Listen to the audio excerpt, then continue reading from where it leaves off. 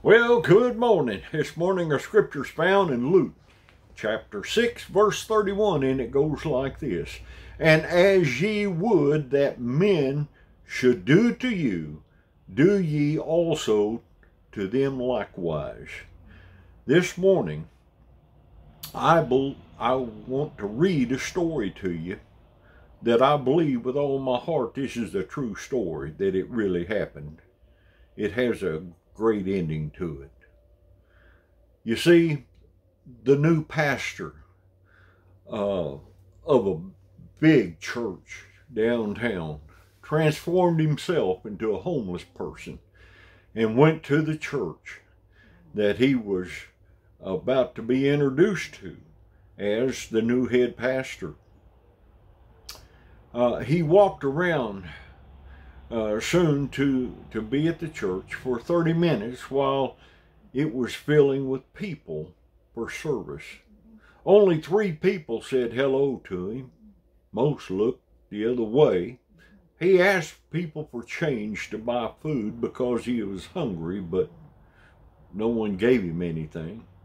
He went into the sanctuary and sat down in the front of the church and was told by the ushers that he needs to get up and go sit in the back of the church. And he said hello to people as they walked in, but was greeted with a cold stare and dirty looks from people looking down on him and judging him. He sat in the back of the church and listened to the church announcements for the week. He listened as new visitors were welcomed into the church that morning, but no one acknowledged that he was new. He watched people around him continue to look his way with stares that said, "You're not welcome here." Then the elders of the church went to the podium to make an announcement. They said they were excited to introduce a new pastor of the church to the congregation. "We would like to introduce you to our new pastor." The congregation stood up and looked around, clapping with joy and anticipation. The homeless man sitting in the back stood up and started walking down the aisles. That's when all the clapping stopped and the church was silent. With all eyes on him, he walked up to the altar and reached for the microphone. He stood there for a moment and then recited so eloquently a verse from the Bible.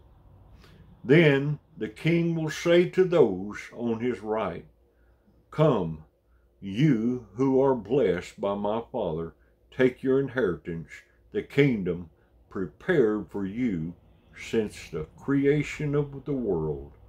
For I was hungry, and you gave me something to eat. I was thirsty, and you gave me something to drink. I was a stranger, and you invited me in. I needed clothes, and you clothed me. I was sick, and you looked after me. I was in prison, and you came to visit me.'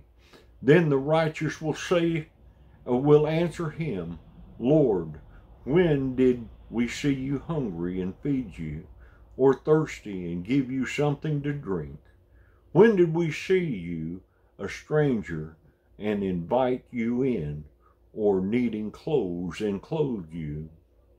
When did we see you sick or in prison and go to visit you?' The king will reply, 'Truly I tell you, whatever you did for the least of my brothers and sisters, you did for me.'"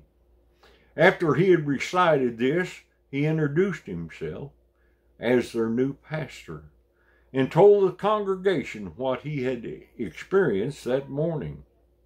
Many began to cry and bow their heads in shame. "Today, as I see a gathering of people here, but I do not see a church of Jesus. The world has enough people that look the other way. What the world needs is disciples of Jesus that can follow this teaching and live as he did. When will you decide to become a disciple?" He then dismissed services until the following Sunday, as his sermon had been given. Folks, we're supposed to do unto others, regardless of their situation. You know, I wasn't worth 2 flips of a coin when Jesus found me. Praise God. So we need to be generous. We need to be loving and caring, even for the outcast. I hope this touches your heart. May God richly bless you. I love you, but better yet, Jesus loves you. He died on the cross for us. We'll see you soon. Bye-bye now.